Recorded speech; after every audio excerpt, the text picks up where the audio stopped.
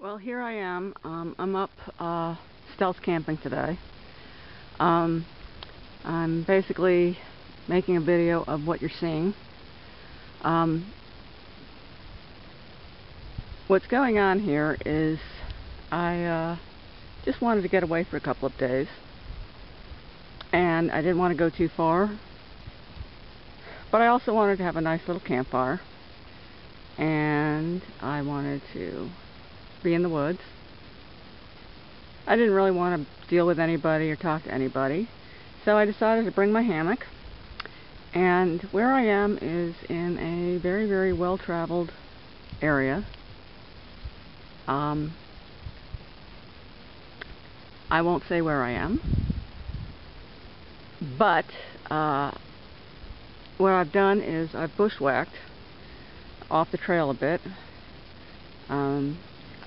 Having campfires here is not illegal. However, there is a group of people that have a position here, and they've decided that they do not want people to have campfires. Oh, you can hear a plane. I'm near an airport. So they're very vigilant in making sure people don't have campfires, even though campfires are perfectly legal. So I'm off the trail, I don't know, about a quarter mile. I had a nice campfire last night. Here's the wood that I collected to have for my tonight's campfire. I'm not going to have a campfire during the day, simply because it's already nicely warm out. So there's no need for it. I am using fuel cubes this afternoon to make my lunch. There is my little pot. This is my hammock. I fell out of it last night. Wasn't very pleasant, but otherwise it's working pretty well. I really was not going to use a tarp because there's no need for it. The weather does not call for rain or mist or anything like that. It's a beautiful sunny day today.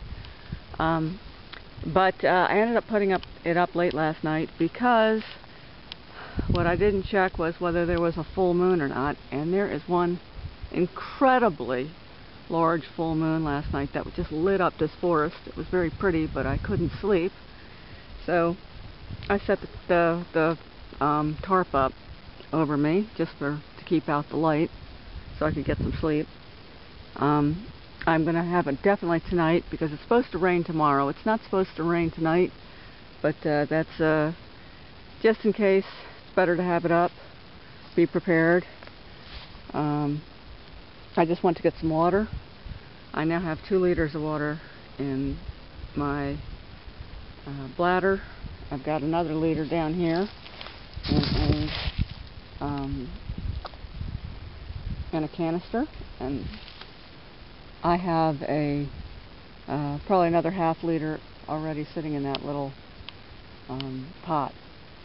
Now, I've already made one terrible mistake, which actually hasn't cost me that much, and that is I got here using GPS, and you have to hold the off button down for 2 seconds to turn it off, and apparently I didn't do that, so my GPS unit has turned into a giant brick. And the power's out, so when I went to get water I had to come back here.